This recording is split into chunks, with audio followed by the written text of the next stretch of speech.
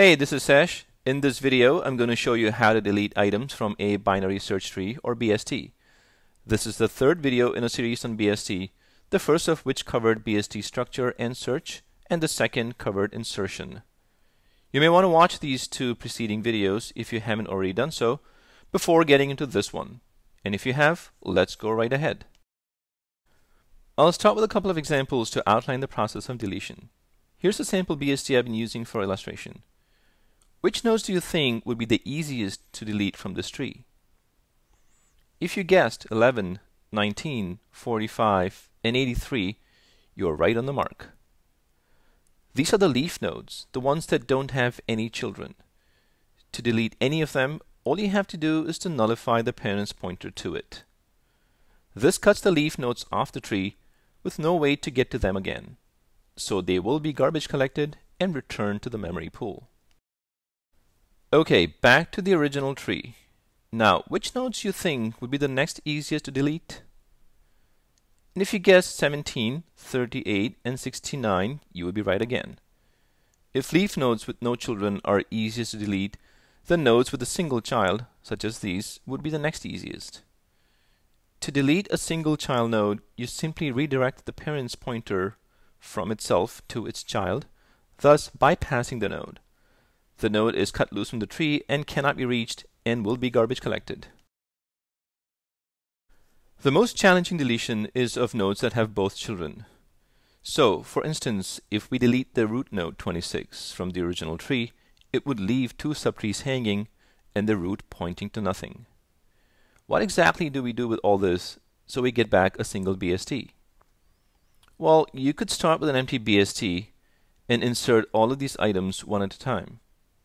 It would work, of course, but it seems like a waste, completely tearing down the original tree to build another from scratch just to delete one node.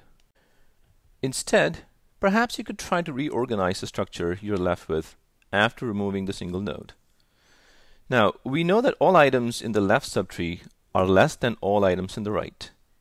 Can we use this fact somehow to combine these subtrees into one BST?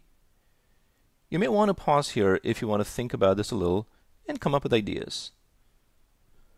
So one thought that comes to mind is if we could find the smallest item in the second subtree, we could then hang the entire first subtree off of that as its left subtree. We can see that 38 is the smallest item in the right subtree. How do we find it in the tree? We start at the root of the right subtree and follow the left children pointers for smaller and smaller values until we can't go left anymore. So here we go from 62 to 38.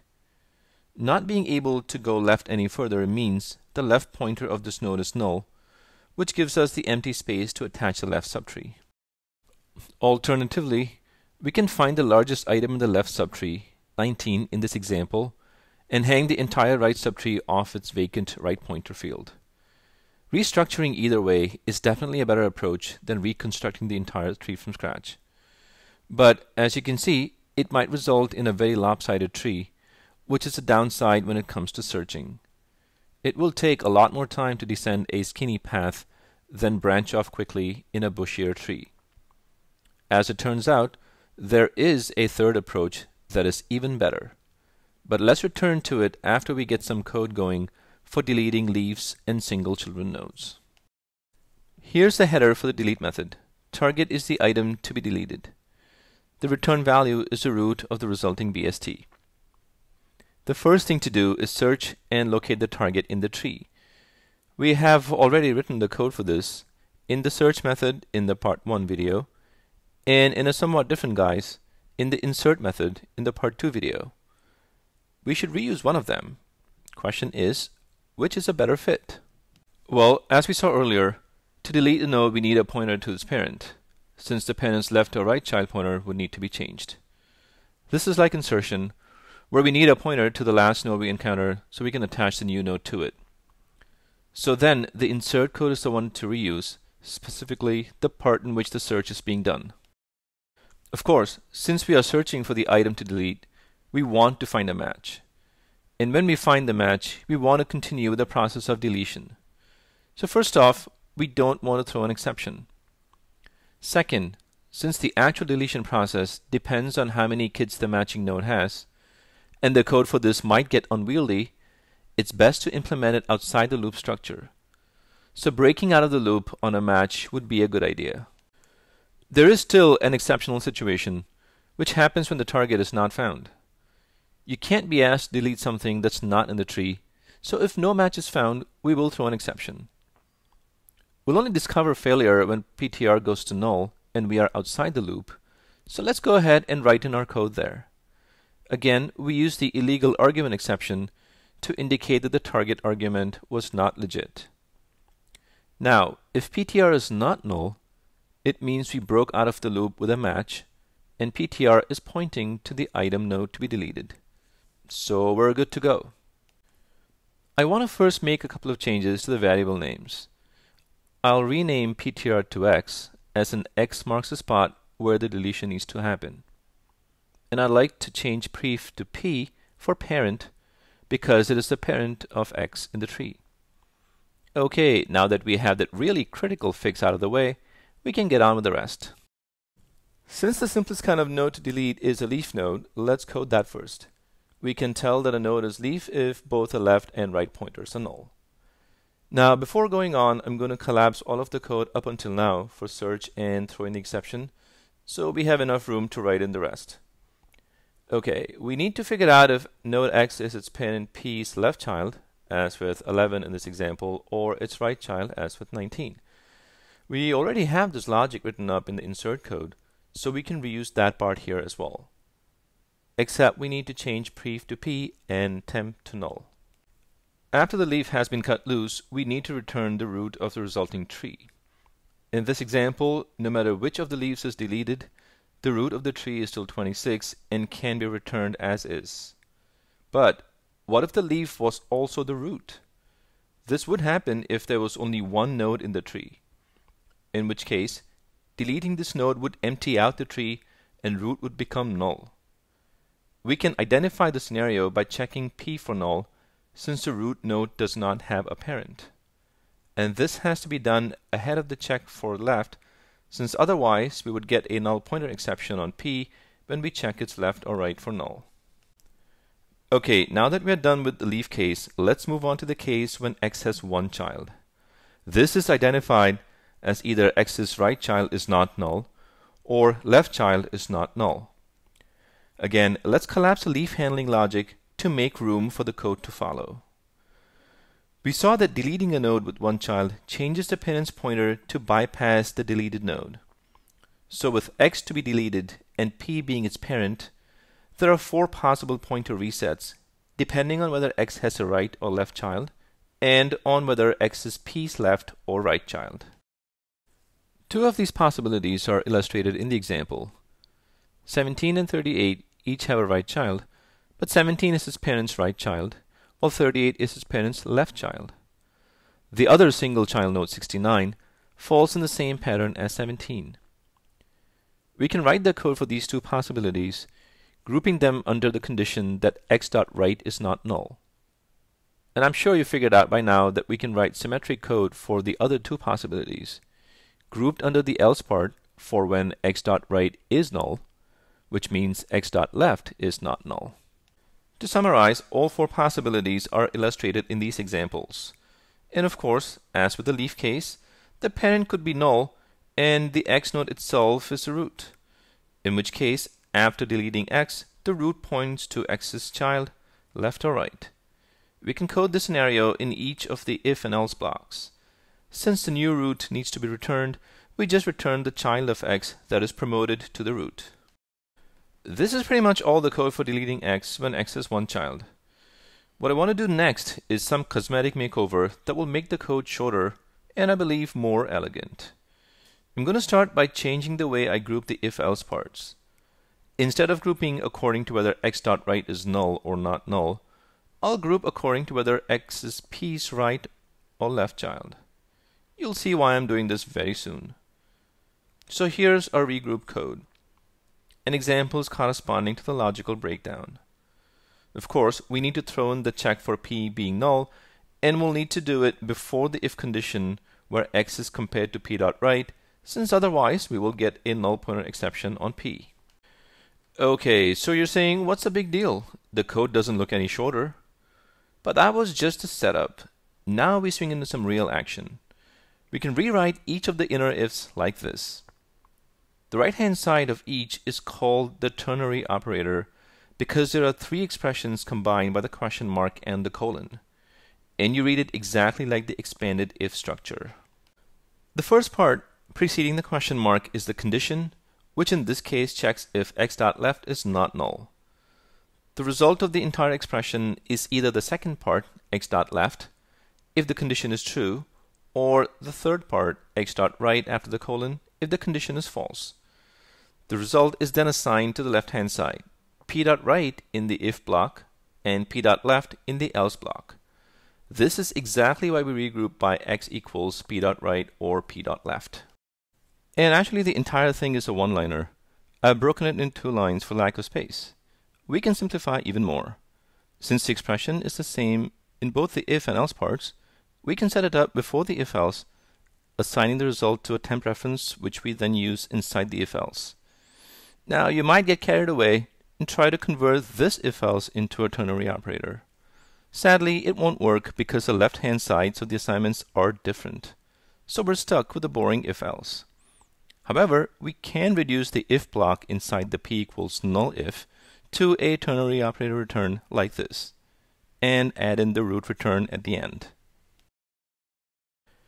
Okay, so now we have much shorter and cleaner code, and can move on with the other real business we have left, which is to deal with the case when x has 2 children.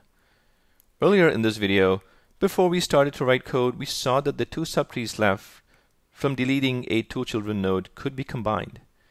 We could either attach the left subtree to the node with the smallest value in the right subtree, or attach the right subtree to the node with the largest value in the left subtree. But in either case, the resulting tree might be considerably taller, thereby slowing down the search. Fortunately, there is a better option that doesn't reshape the tree in such a drastic manner. Suppose we want to delete 26 from this tree. What we can do is to find the largest value in the left subtree as before. This is called the in-order predecessor, meaning the value that immediately precedes 26 in a sorted sequence. That value here is 19. We can find the in-order predecessor by making a left turn at 26 to get to the left subtree, then going right until we can't go right anymore. Again, just like we did earlier, to find the largest value. Let's point to this node with y. What we do next is to copy y's value into x, overwriting 26 with 19. And then we delete the y node instead. Why does this work? Before we answer this question, let's write in the code for this part. Let me first collapse the code for the one-child case so we can focus on the 2 children case. We have x at the node to be deleted and p is its parent. To find its in-order predecessor, y, we make a left turn first. Now, because we will be eventually deleting y, we need to have a pointer to its parent. So as we descend the tree, we'll carry the pointer p along 1 step behind like before.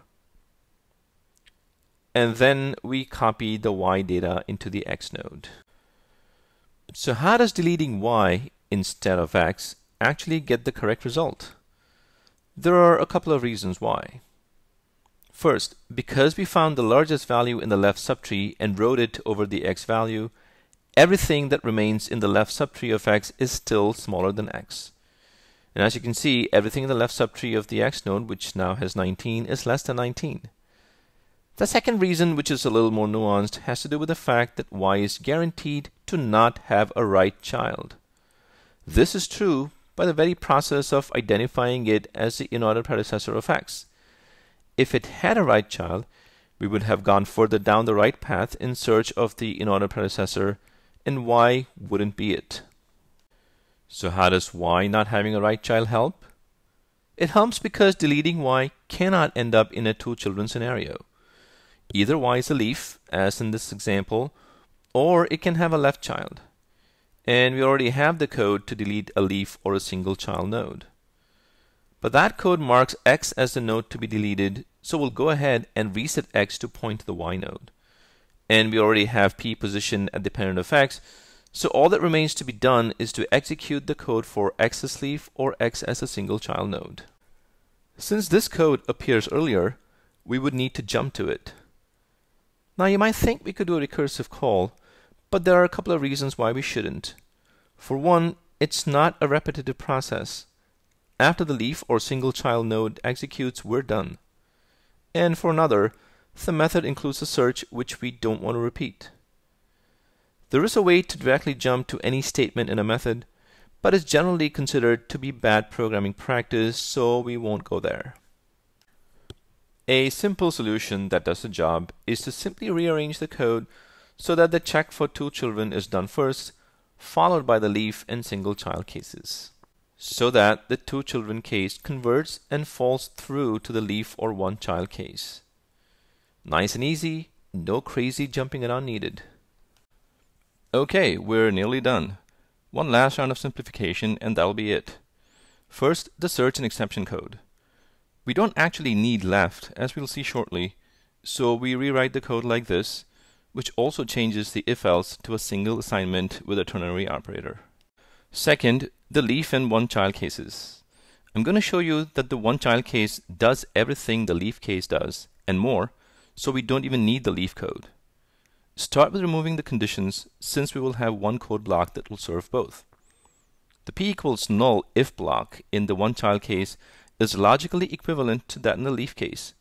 This is because when you execute the former, if x is a leaf, then both x.left and x.right are null, and null will be returned as required. Also, the assignment of p.left or p.right in the one child case is logically equivalent to that in the leaf case. Alright, that's about it for deletion. Then temp will be learned a lot from this tutorial, so we can just use a single block to serve both the leaf and one child cases. And here's the whole thing. To finish up, I want to run through a couple of examples of deleting a node with two kids to reinforce the algorithm. Say we want to delete 27 from this BSD. We locate the node at x, p is its parent. Then we find the in-order predecessor of x, which is a node at y containing 26. And p moves over to its parent, 25. Next, the 26 at y is copied into x, and x is moved to y. This is the node to be physically removed. It is a leaf node, easily removed, resulting in this tree. In this next example, we once again want to delete 27. We locate it, then find the in-order predecessor and copy its value into x. Moving x over to the node to be deleted, we find it's a node with two kids, and bypass it so that p's right points to x's left. And this is the resulting tree. Alright, that's about it for deletion. I hope you learned a lot from this tutorial. See you later.